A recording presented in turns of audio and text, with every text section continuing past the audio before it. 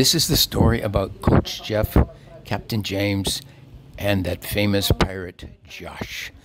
It starts when Coach Jeff and his crew, Jonelle, get knocked off of their boat, the Serendipity, in a freak wave. And Jonelle is almost immediately picked up by an expert skipper named Dan Rich. And Dan Rich in this white boat sails away with crewman Jonelle. But wait, where's Coach Jeff? Nowhere to be seen as the ghost ship sails away by itself. No one at the helm, just a ghost ship by itself. But wait, what do we see? A red boat coming by, and somebody dived into the water, and it gets all blurry like a ghost ship does, and it tipped over by itself just as that ghostly figure reached it. But who is that person? Who is the person who is trying to right the boat right now? Still can't tell. We have to wait till it comes up. Oh, there goes Johnny in the sunfish, just checking up on things. And he did it. I think I know who that is. I've seen that face before. I remember him. Yes, it's Josh, the famous pirate. He didn't come to save the boat. Jen, go back. The boat is being stolen by the pirate Josh. But Jen sailed away the other direction while Josh, the brave pirate, sailed away in Serendipity. And Jen, skippering a boat, and Captain James have located our coach. The coach is holding on to the Puro boat, just kind of chilling out there behind the boat, possibly even enjoying himself, when Captain James swung around and ordered him back to shore. Enough of this. We're not going to be clowning around. We've got business to do out here. And so the Puro boat listened to Captain James and turned around on a run and started to head back, but found it a little bit difficult with the coach hanging on behind. So Captain James said, "Okay, just let the coach loose then, and I'll come by and I'll pick him up." And so that's what they agreed to do, and James is looking back there to make sure that they do that. Along comes Jen, and Jen says, "Coach, I think Captain is going to insist on you going back in." And sure enough, Captain James says, "That's enough. You're having a good time in the water, but we're going to take you back, Coach. We're going to take you back to shore." So the coach scratches his head, and he's thinking about it for a while.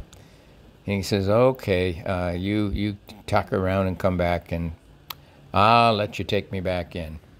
The rescue boat with Jonelle aboard, and Dan Rich is the skipper, loops around and sees that the coach is just fine, grabs a hold of the back of Dap, and James and Anthony bring the coach back to shore, being followed closely and being watched closely by his crewman Jonelle, and skippered by Dan Rich. They come back to shore. Now what's going to happen here is Coach decides it's not time to quit. He doesn't want these guys to stop sailing. It's a nice day, a little breezy, but nothing that the Puro sailors can't handle. So Coach tells Captain James, "When you get close to shore, when I can touch bottom, I'm going to let go. And when I let go, you just sail away, and I'll just walk back in on my own 2 feet." Captain James says, "Okay, Coach, I'll do what you say." But what do we see? What do we see?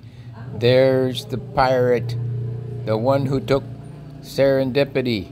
And what is he doing? He's circling around past us with that sinister laugh of his. Arg, arg, arg, arg, arg. That's the way pirates talk. And away he goes. Actually, Josh was just making sure everybody's okay. But he's not about to give up Serendipity now, is he? That's the nature of pirates. And so that's kind of the end of the story for our coach, who makes sure his nice new cowboy hat is firmly attached, scratches his nose, has a good laugh at the boys for all the attention he's been getting, and he just marches his way back to the shore.